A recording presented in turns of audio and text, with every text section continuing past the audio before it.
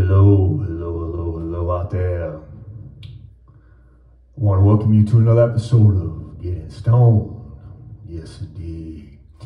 Your host, Mr. Stone Petoskey, here in the house. I hope all y'all feeling irate, feeling that good love, feeling that sunshine on your face, feeling that sparkle in your heart, feeling the magic that is life. So many miracles, so many blessings, so many beautiful moments. It's an incredible carnival spectacle, exceptional, rhythm rhyming, multiplying, high vibing, good timing, place to be. Yes, thank you so much for stopping on by. You know how much I love all y'all.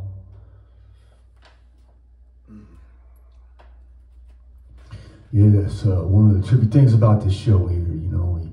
We dive in on all the fucked up shit, you know, that humans get themselves all mixed up in. But at the same time, we bring all those good vibes and that good love. Yeah, it's the yin and the yang. It's the light and the dark. It is the silence and the spark. That is life. Without the joy, we would not know what is sorrow. Without the high, we would not know the low. Without the bitter, we would not taste the sweet.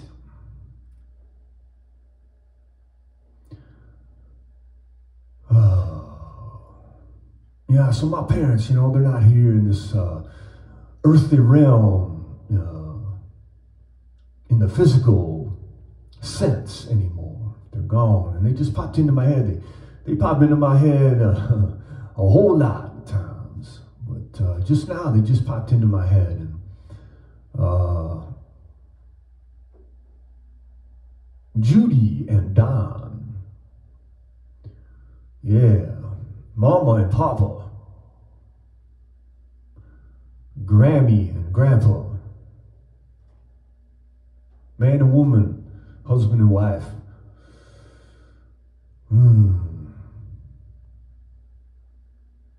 Yeah, so some of y'all know what it's like to have some kick-ass parents. Parents that love you, parents that wrap you up in the goodness and the joy of being alive and take good care of you and look out for you and pat you on the back and kick you in the ass when you need it. Tell you how much they love you. Tell you how amazing you are, all the beautiful, incredible things you can do in life, right? That's what some of y'all had, and that's what I had. And I'm one lucky dude, you know, because that isn't what everybody gets. Some people don't even know their parents. Some people, their parents harm them, hurt them, hit them. You know, some people's parents don't say much at all. Maybe they're bitter. Maybe they're heartbroken. Maybe they're wounded in some way. So, I don't know, there's all kinds of lessons you can take from this, but the idea to me is that we don't choose our parents. Now, I don't have any proof of that, it's just a hunch. Some people obviously believe otherwise, and that's fine. So, if you don't choose your parents, then you get what you get. And of course, along the way, your parents, at any point in time, just like anyone in your life, could up and leave you. Could die. So there's all these unknowns, these things out of our control, and I was just one of those lucky folks to land with a couple of beautiful people. People that I knew loved me. And from that foundation, you know, if you know that you're loved and, you know, people like, I mean, look you in the eye and take your hand and say, hey, you know, hey son, I love you. Just talking about it now kind of gets me. Yeah. So many memories, man. So many fucking good times. Plenty of tears too, you know, because life's always going to kick you in the face sometimes. You know, you're going to make a left turn when you should have made a right. Bam! Oh, my goodness gracious. My body don't work no more and it hurts. Yeah. Something gets broken. You know, Mom and Pops, I love you so fucking much. Thank you for everything that you gave to the family.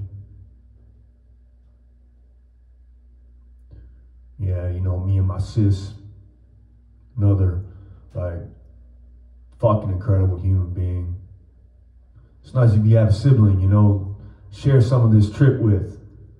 I found it myself to be one of the best parts of the ride, you know what I'm saying?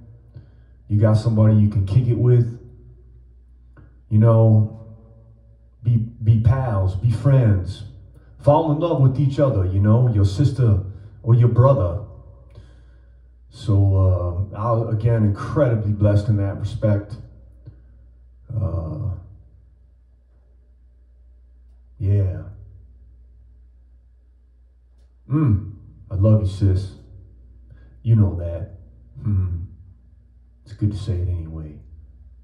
Yeah, so give thanks for those in your life that you can count on, that you know are going to have your back, that you can trust, that, you know, that love you, man. And if anyone listening, man, if you don't have that person there that in your life, just know that this dude right here, this voice out in the ether, this soul brother, he's sending love your way. You can count on that every day. Ooh, all right. So let's keep on keeping on, and gonna jump into the next chapter of the 33 Myths of the System, book by Mr. Darren Allen, A Radical Guide to the World. We are on to myth number 8, the myth of freedom. We are free to do exactly what we are told. We are free to buy exactly what we are sold. We are free to do dull, alienating work or be poor.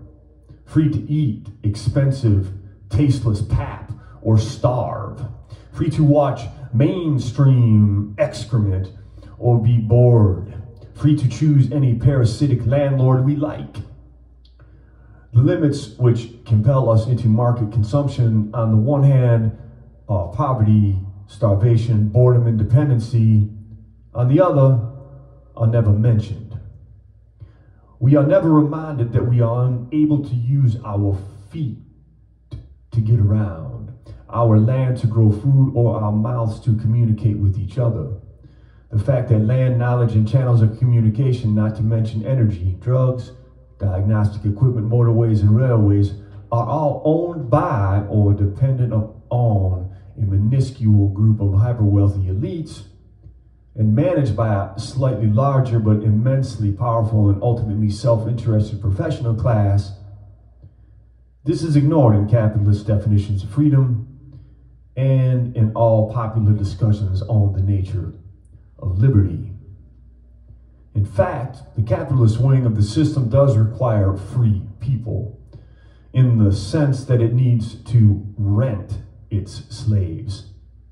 Hire is the official term, rather than own them, so as to be able to call on whatever labor power it requires and to renounce the responsibility that slave owners and feudal lords had for their chattel.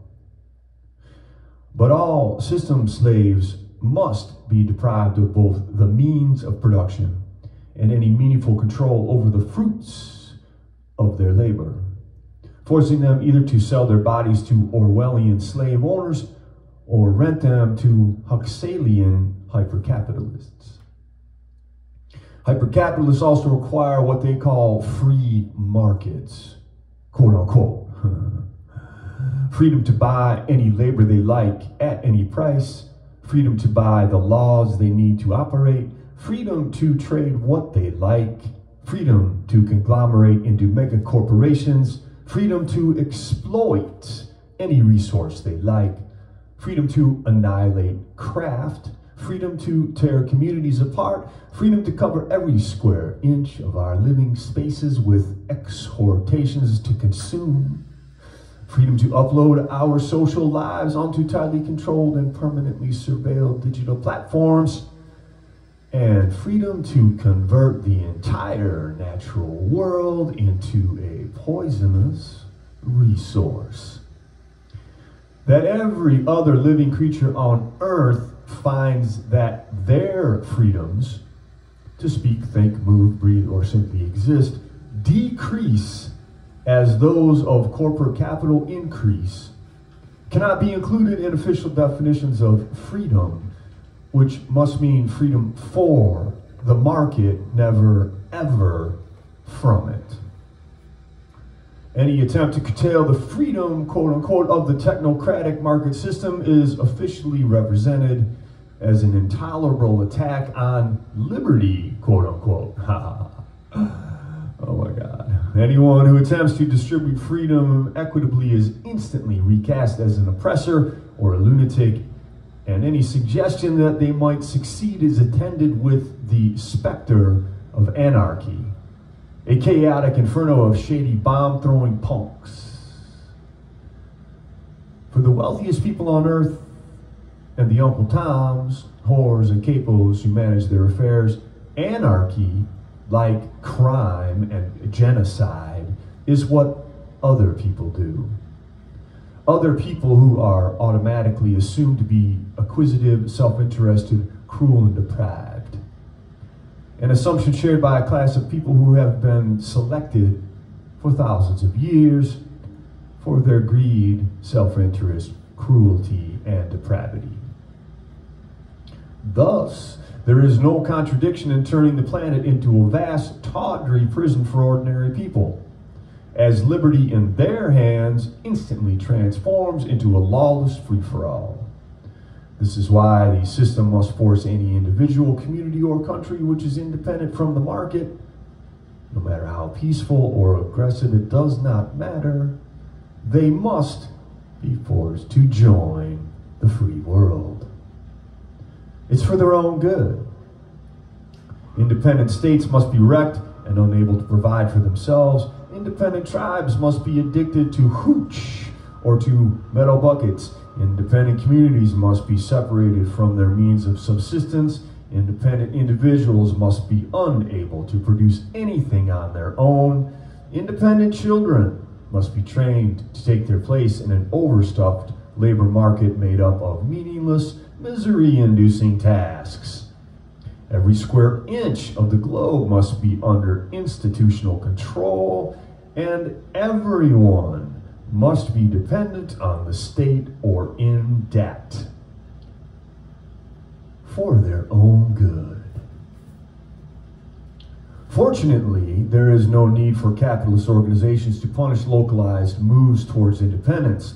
The system is so complete that any attempt to rescue one aspect of life from the totalizing whole is, by its inevitable integrated presence in a hostile system, bound to fail, thereby proving its foolish futility. Take your children out of school and somehow provide them with a free and meaningful education, and they will become unemployable. Why would anyone hire someone who can actually do something? Prevent fishermen from trawling the seas clean, or loggers from laying the forest to waste, or porcelain factories from sucking the water table dry, and entire communities fall apart. Where else can they get money from? Set up a company which slowly and carefully produces beautiful objects for a mass market, and you'll be out of business before April 6th, annihilated by the competition or by your debts. Behave honestly in a job interview and see how easily you find a job. Tell the truth at work and see how quickly you rise through the company. Let people do precisely as they please, and initially, all hell will break loose. And so, as defenders of the system continually point out, we need to live in a prison which covers the entire planet. If we were free, we would all be raping and murdering each other, or at the very least decaying in hopeless, desolate futility. We just cannot be trusted. Just look at how we behave when we're not at work, not at school, outside of the law, or working independently. Look at how we suffer. Look at how we fail. That we do so because every aspect of life must be rescued from the system. Such ideas are too horrifying to seriously contemplate. All this brings us to another aspect of restraints on freedom in the perfected system of late-stage capitalism, or of the monstrous totalitaria it is automatically morphing into, is that its intensely invasive nature. Compulsory dependence is not merely a matter of turning up for work bodily and just doing what needs to be done.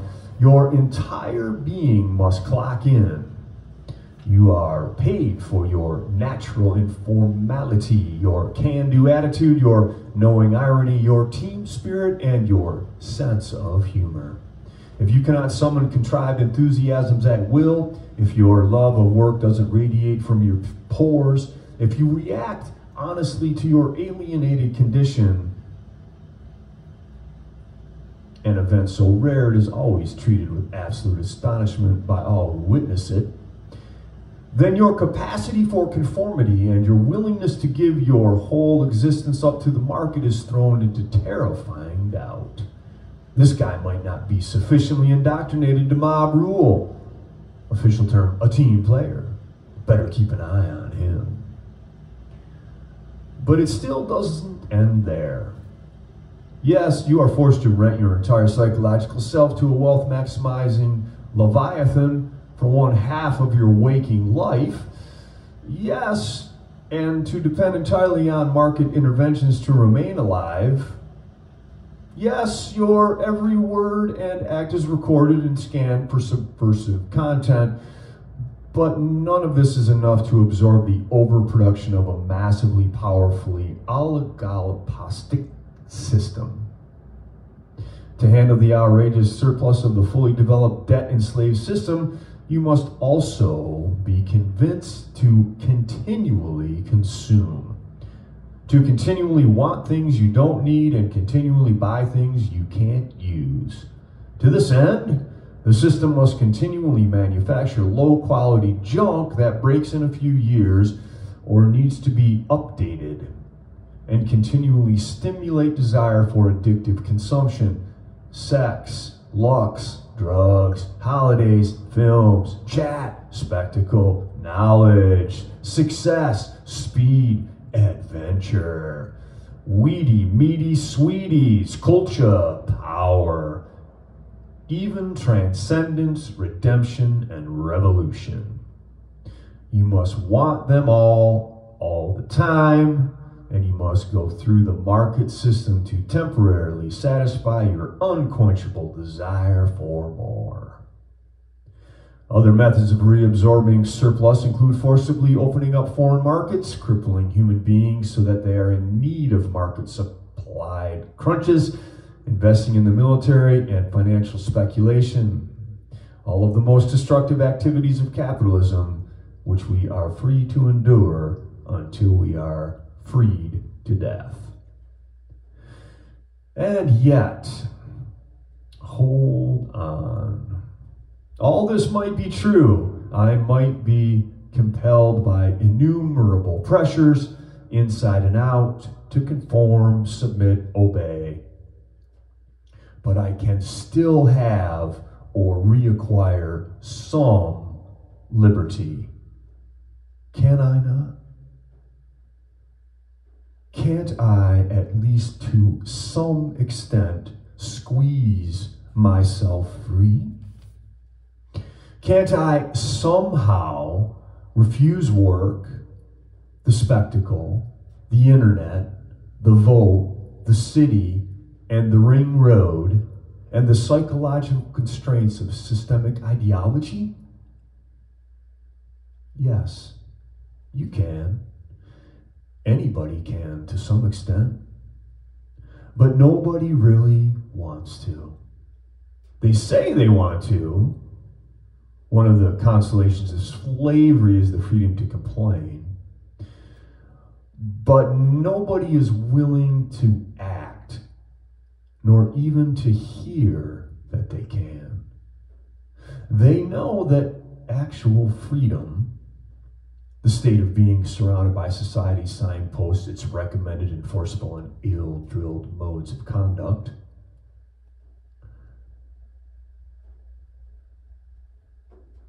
actual freedom entails pain, fear, loss, regret, uncertainty, and quite possibly madness. Independent thought, feeling, and action, genuine conviviality, self-sufficiency, responsibility, and rejection of the system all seem, to the civilized mind, hopeless servitude to cultic ideology or bestial stupidity. As St. Paul, Thomas Hobbes, George Hegel, Sigmund Freud, Emile Durkheim, and other official ideologues teach us, freedom is really submission to authority and to society, to the system. Freedom is slavery.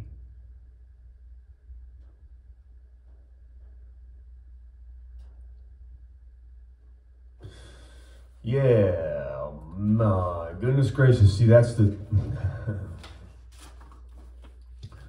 I'm not going to dive in too much on it, but the idea here in America, you know, obviously is a home of the brave and land of the free. Land of the free, home of the brave, sorry. Yeah. And you just listen to what he said there, the myth of freedom, and you can see that it's bullshit. You know? Freedom is slavery. In this system that we're in, you think you're free, but you're a slave to the system. You're not free. And it's so entrenched at this point in time that certainly first world Americans, the vast 98% of us, couldn't even survive without all of the system. We would die, we would lose our shit, it would be chaos and mayhem. And yeah, so the system, it's absorbed us, humanity now. Be curious, interesting, what have you, to see, you know, where this all goes, because it will obviously change. Everything is impermanent. And yeah. I woke up this morning and I got myself a beer. The future's uncertain and the end is always near. Yeah. Jim Morrison, baby. Little Roadhouse Blues by the Doors. Yeah, throw some Doors on anytime you really want to get on deep into it. That shit'll like, boom. That'll lift you off, man. Jim and the boys, forget about it. That's some serious mojo rising. Yeah, all right, why don't we read ourselves another poem? This one here is Lenore Kandel. Yes, it's called In Transit. Question. Locate the center of infinity. Answer. Anywhere. It never stops moving. The ceaseless alchemical permutations, gold into history, rain into strawberries, strawberries into my bloodstream, my blood into flowering dreams, the dream into absolute perception, into coruscating visions of this is where it is, baby, into infinity.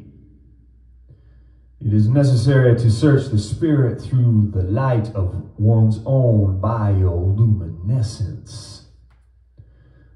There is no such thing as standing still. The balance is that of a gyroscope motion existing within motion. The balance of a bird listening to its heartbeat, wings poised against the currents of the air, eyes tracing the turning of the earth, the planet circling the sun spinning its golden path in the universe, and the universe breeding life and death in infinity. And the bird hangs halfway up the sky, infinite motion at rest within infinite motion. Let it go. Whatever you see that is beautiful, don't hang on to it. Whatever you see that is terrible, don't hang to it. Let it go. The balance is that of sunlight on water, the sunlight moving as the earth turns, the water following its gravity path into eventual raindrops and hope to another river. The sunlight and water being one and together for the duration of their parallel flow. There is no way to stop water. If you lock it up, it will evaporate and reach the clouds anyhow. There is no way to stop the sun. It holds its galactic balance and moves according to the nebula of outer space.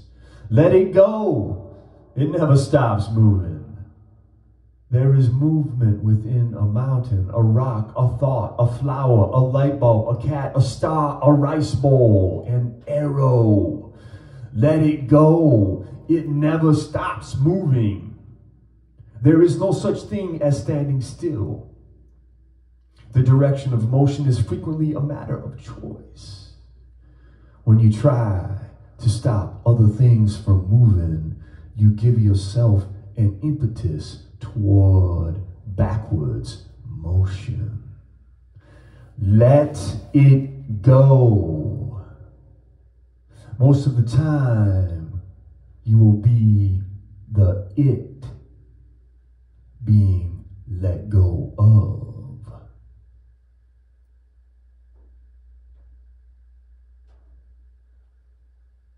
Oh my, oh my, oh my, was that a sweet piece of work? Oh, Lenore Kandel, In Transit. Wow, that was some badass poetry right there. Thank you, Lenore. Thank you so much for that. You just blew it out, man. You just crushed that. Whew, man, that was good. Oh my gracious, poetry, all art forms, man. Get out there and create, people. You got it in you. Every single one of us is a spark of creation. That's what I mean. Your being here proves that. So find something that just moves in your soul, shivers through your body, tickles your mind, and you just have to express. Because all of us got that, something in there. It is the essence of all, you know, beating within us, shining within us, glistening, you know, there. So find your thing. Yeah, by all means. And I would I would go ahead and say that that's the ultimate, like, why that you are here, right? To remember you are here. You are that. And then share that remembering, that essence. Let it just flow through you, man. Let it just, however it needs to. However, just be open. Oh, yeah. Exhale that. Oh, yeah. Right on, people. Let's do a tune. And then we'll bust on out. This one's by, this song by Neil Young. And it's called Comes a Time. Comes a time when you're drifting. Comes a time when you settle down. Comes the light, feelings lifting. Lift that baby right up off the ground. Oh, this whole world keep spinning round. It's a wonder, tall trees ain't laying down. There comes a time.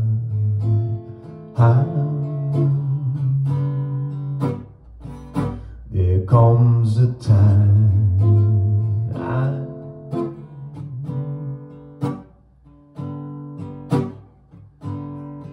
You and I, we were captured. Took our souls and we flew away. You were right. We were giving. So we kept what we gave away.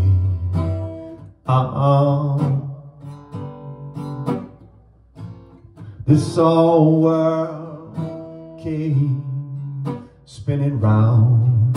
It's a wonder, tall dreams ain't laying down. There comes a time.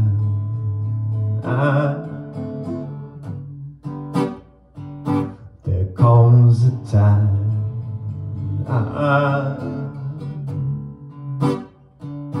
There comes a time.